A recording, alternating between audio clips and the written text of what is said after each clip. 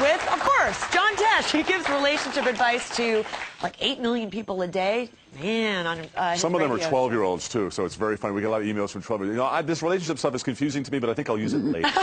We have a bunch of questions in the audience here. Yeah. You. Hi, I'm single again after a 15-year relationship broke down. How do I meet men? Well, you got two sitting next to you. Have you introduced? Oh, they're married? I've checked that. Oh, she's already checked them Way out. ahead of you, Mike. That's hysterical. Yeah, you know, we've had like 3 or 4 studies about this, and the #1 place to meet somebody, to meet a guy especially, is to find. I mean, do you have any passions in your life, like basket weaving or editor of Final Cut Pro, or I mean, what do you? Well, I'm into sports. Sports. So yeah, sporting events. So find like if you were a runner or whatever, or a triathlete, you enter that club and get with like-minded people. Church also a great place. Probably the #1 place is a library or a bookstore. Oh, really? Yeah. Oh, that's cool. A lot of people. I always see hook up. good-looking guys walking around in the bookstore. It's funny that you say that. Also health food stores like Whole Foods, places like that. Oh, health. Yeah. Here's a question here, John. What do you say to a couple who come from 2 different religious faith backgrounds? Probably one of the most difficult questions, and as a Christian guy, I have a lot of Jewish friends, and we see this all the time.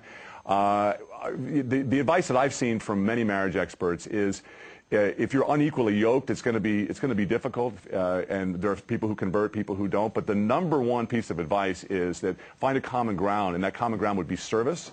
So in other words, work together to find a way, use both your faiths and serve together. Be a volunteer, be of service to What do you others. think about premarital couples counseling? We did it. My wife and I did it for months. I think it should be mandatory in America. I really do. Because I find a lot of men will say no. You know, friends, Right, relationships. right. They say the guy doesn't want to go, Yeah. and they say we just want to learn the tools on how to deal with problems that will inevitably come up. and stuff will come out. Like we actually have a little contract, my wife and I, between. So how much money can I spend without talking to her? Okay, how many kids do you want to have?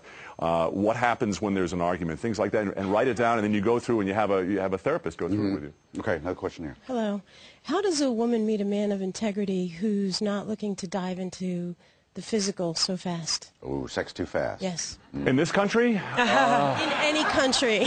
You may have to move. But yes, in New York. They're definitely out there. I think it goes back to what the young lady was talking about earlier. Is where do you meet men? And you guys are smart. You just got to go with your heart, but find the right place to go to meet a man. And there's a great piece of advice that we just had on the show the other day, which is when you're trying to figure out if a guy is the keeper, go to dinner or whatever, a camping trip or something like that, and how the guy treats the service personnel is how he will treat you, whether it's a valet or a wait person. That's how he will treat you in 3 months. How he reacts to catching on fire on the camping trip is how he'll react to you in the crisis situation. Here, John. I'm 20 years old in college, and I'm in a long-distance relationship. Do you think it's realistic?